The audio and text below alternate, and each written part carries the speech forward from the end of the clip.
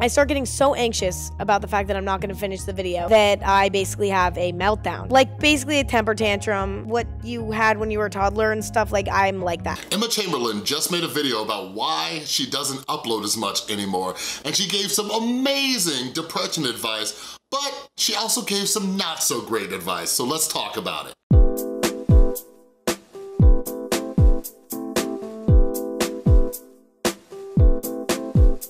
What is up, everybody? This is Chris from The Rewired Soul, where we talk about the problem, but focus on the solution. And if you're new to my channel is all about mental health. And what I like to do is pull different topics from the YouTube community to try to teach you how to improve your mental and emotional well-being. So if you're into that kind of stuff, make sure you subscribe and ring that notification bell because I make a ton of videos. And real quick, 2 exciting announcements. The first announcement is wait until the end of this video because I am going to be announcing all of the winners from the hashtag Rewired Soldier contest and everybody who's getting a free copy of the book on your adulting.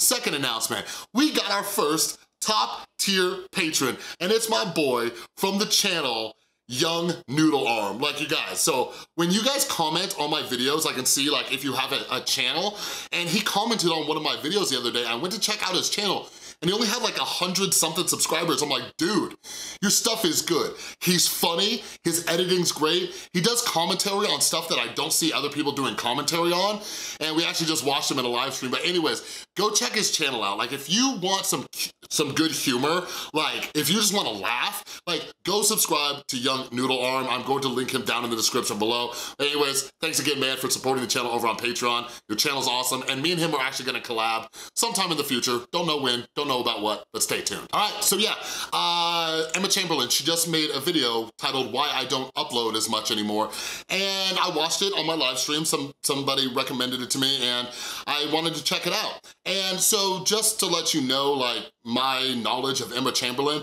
I've heard a lot about her, never watched her really.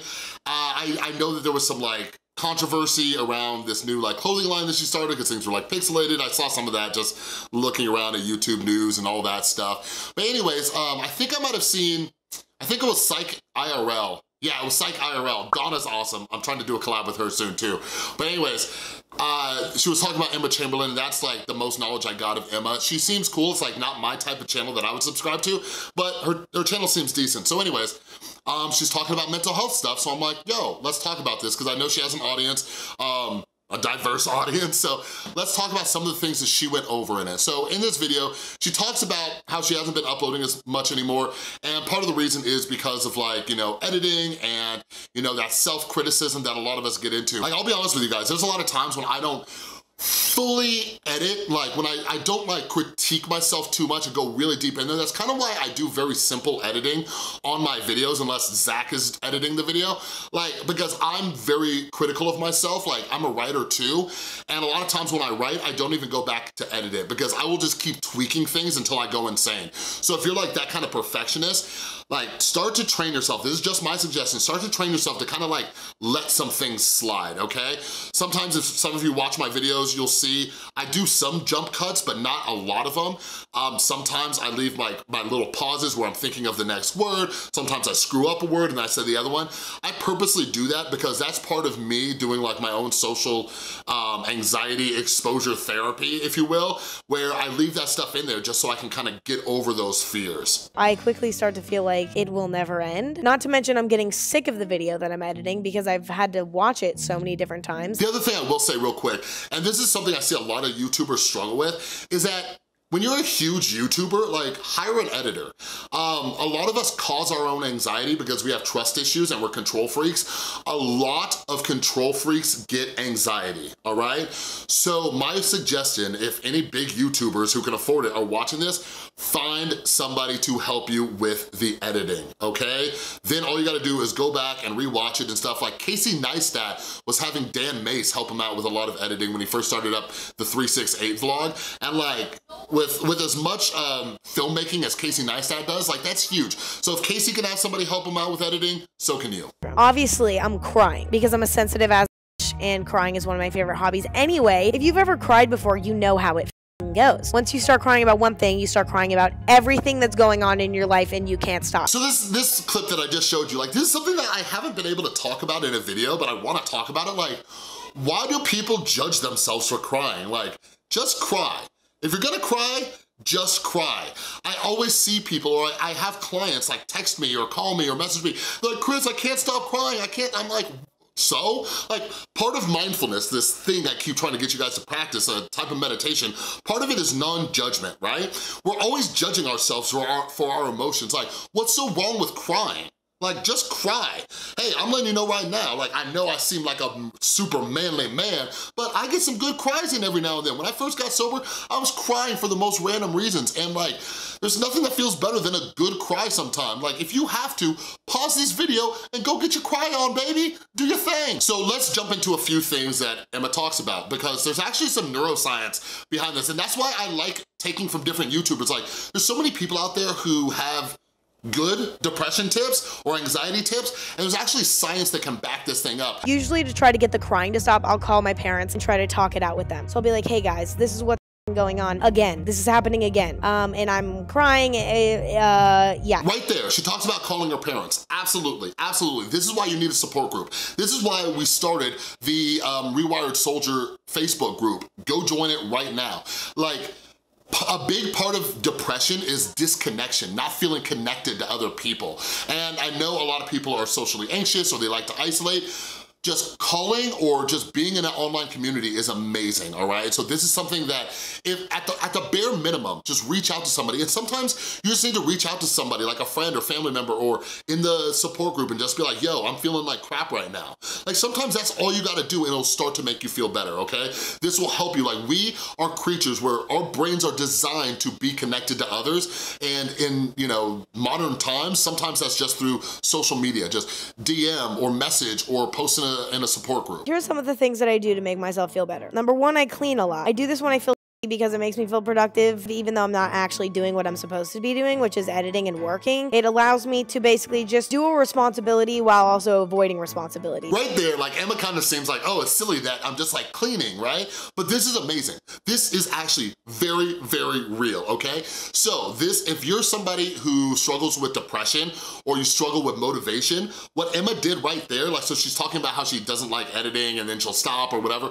Cleaning is a great thing to do. Pick an area to clean, right? Maybe it's your bedroom, maybe it's your kitchen, whatever it is, okay? Maybe it's just doing your dishes. Pick a small task to do. So what happens is, when you accomplish a very small, specific goal, it actually sparks some dopamine and serotonin in your brain. It makes you feel better, okay? So rather than just sitting there and not doing anything, do something. That's why I always say on my channel, like, I don't care if you do like everything I say, just do something. When you do one thing, like, maybe it's not even cleaning, maybe it's just like, okay, I'm not in a mood to even get out of bed this morning.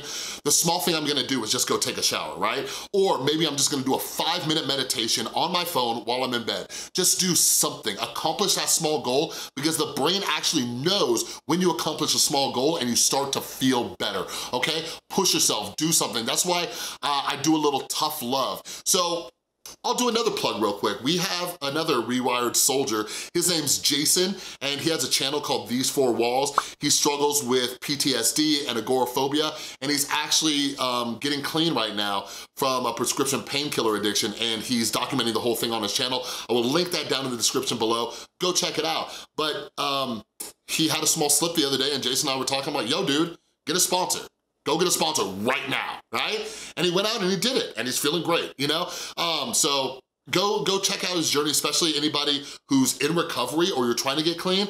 Like, yeah, and if you're in recovery, like, go over to his channel and just support him on his journey. He's documenting it like pretty much every day, and I'm super, super proud of him to be that vulnerable and document this journey on his channel. Another thing I've done before is try to find a hobby. Like, the other day I went to Walmart and got a skateboard for fun. I don't know, I was like, this could be good for me. So I bought a penny board and I just started skating around in my garage. Boom, right there. Another huge one, another huge one. Get a hobby, anything. I don't care if you're doing like origami or whatever it is. Like, Emma got one of those little like boards and she goes out. Like, going out and being active is a lot better. Like, you get more neurotransmitters that way. But anything, do something that you like. Like, you guys, here's the thing. Like, you have to take breaks. You have to take breaks. And this is coming from somebody who is a workaholic. So find something that you like doing and take a break. Like, sometimes I'll just start live streaming and when I'm playing Fortnite. Like, sometimes I just have to force myself to take a break, okay? And this was actually brought to my attention back when I used to work in the car dealership industry, and I was such a stress case, right? I would work through lunch. Like, some of you know exactly what I'm talking about. Some of you right now are those lunch workers, right? I would work through lunch, and one of my buddies actually showed me a study where it's scientifically proven that you are less productive if you don't take a break, right? So even though you're not taking a break and you're working longer, you're not getting as much stuff done, all right? So you have to take breaks, okay? Do something fun, do something you enjoy, go zone out, go watch some YouTube, go play a video game, do a hobby, go outside for a walk, do something. Another thing, I'm not really proud of this one, but I do a lot of online shopping. It also explains why I have so many clothes and I don't really need them, but I want them. All right, right there, this is bad advice, all right? Now, Emma's self-aware and she knows that this is a bad thing, but I just really want all of you to know, yes, this is a bad thing. So there's been some back and forth debate on my channel, I don't know why, about is marijuana addictive? Yes, it is. It can be psychologically addictive. Anything can be addictive. The brain is wired in something called the habit loop, which has a trigger, a behavior, and a reward. And what can happen is if you shop every time you're depressed or not motivated, you're wiring your brain and teaching it that every time you're feeling this way to go shop or go spend money, right? And it's the same thing. It's the same thing as what a drug addict or an alcoholic would do. So I actually know somebody who does this and they just buy so many things off Amazon that they never use, that they're not gonna need, and their house is just filled with stuff. So that's what I will point out right there. Now, it's good that Emma is self-aware of this, but break that habit. Go do something healthier, okay? So you can take this habit loop that your brain is wired in and actually use healthy habits, right? So instead of like shopping every time you're depressed or anxious or not motivated, like write in a journal, right? Call somebody and talk to them, meditate, do something. Anyway, thank you for supporting me even though I'm a fucking mess. I'm a mess. Like, I mean, okay, like what is this video? This video is just me explaining how I'm a mess, basically. But that's okay, because that's what we signed up for. This is what we signed up for. I didn't know I was gonna be like this when I was born. I didn't choose this life. It chose me. The meltdown life chose me. And this last clip right here, like this is also bad, okay? This is bad, and I'm gonna talk more about it in a second, but like we all need to accept our mental health issues. We have to, right? If you don't accept it, you're making things worse. Like when you are resisting the fact that you get anxious or you get depressed or whatever it is, if you resist that, it only makes things worse. But the acceptance doesn't mean we just roll over and take it, right? Like once we accept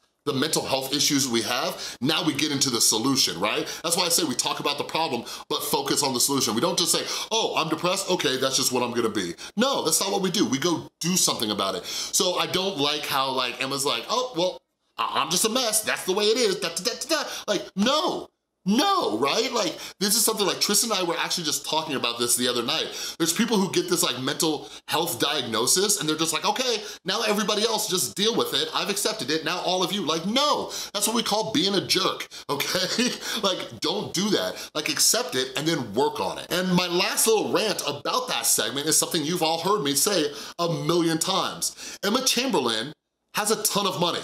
Go to therapy. Get therapy. I don't know why.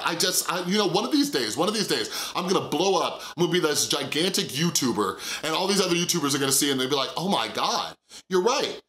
Maybe instead of like online shopping and spending all this money, maybe I should just do like one damn therapy session and just see what it's like. But I don't know why. Like, why is everybody trying to do this thing on your own? You don't have to. Like, go talk to a licensed professional. There are people who are going to school to figure out how to help you with your mental health. Just go see a professional, Emma, for the love of God. All right, so anyways, we have come to the end of the video. So I made an announcement that we were doing a hashtag Rewired Soldier giveaway, and I was only gonna pick 5 winners, and it was gonna be limited to the United States. But here's the great news. Some of you from out of the country, you actually entered in anyways, just to post online, like on Instagram or Twitter, in hashtag Rewired Soldier. And basically, I told you guys to do that and just talk about a problem you had and how you got in a solution, and you'd have a chance to win this book. Well, guess what? Guess what I did? I talked to the amazing publishers over at Microcosm, and they gave me permission to give all of you who entered the contest a free digital copy of this book. So now I don't gotta worry about shipping, so you get a book and you get a book and you get a book. But no, real quick, let me read the names. But by the way, before I get into that, I had a few of you say like, oh man, I wish I would have known. This is why you gotta listen to what my dad told me. You do more, not less, all right? It would have taken you 5 minutes to just post about a problem and get into the solution. You'd have yourself a free book. You would learn how to your adulting. Anyways, here are the winners. So over on Instagram, we had Beautiful Planning, great name. Even the Strong, this one was awesome. He actually did a video. Then we have Karen. Karen is a very loyal Rewired soldier. Go check her channel out too. I'm going to put it down in the description below. She's been documenting a lot of her mental health journey and creative process. She's a filmmaker. Go check out Karen's channel. Then Maggie, oh, our little daughter, Maggie. Maggie's not really our daughter, but she's awesome. And she entered in, Maggie, this is great. Maggie's a youngster, so she's gonna learn all about adulting before she even becomes an adult. All right, then next is Mimi. Mimi, you go, girl. Mimi has asked me like 5 times, like, when are you gonna announce it? Mimi, this is why it took so long, because I was waiting to hear back to see if I could just give everybody a copy of this book. So Mimi, I just DM'd you, or I tagged you on Instagram. Let me know what your email address is. All right, the next, Daily. Daily, my girl Daily. Daily is a true Rewired soldier. And then lastly, we had Randy on Twitter as well. So all of you are getting a free copy. If you didn't see me tag you on Instagram or Twitter, shoot me a DM, give me your email address, and I will send you a copy of this book. Everybody else stay tuned because I will be doing more giveaways. Microcosm Publishing is amazing, and if you would like to get a copy of Your Adulting by one of my favorite authors, Dr. Faith Harper. I will link it down in the description below. It is a phenomenal book, and I did a book review on it, so go check it out, all right? But anyways, let me know down in the comments below, what are some of your best tips for depression? What do you do to get out of your funk, all right? Let me know down in the comments below, all right? But anyways, that's all I got for you with this video. If you like this video, please give it a thumbs up. If you're new, make sure you subscribe and ring that notification bell because I make a ton of videos. And a huge thank you to everybody supporting the channel over on Patreon. And don't forget, go check out my boy, Young Noodle Arm. His channel's amazing. It'll be linked down in the description. And if you would like to help support the channel and get free exclusive content, well, not free content, but exclusive content, click or tap on the Patreon icon, all right? Thanks so much for watching. I'll see you next time.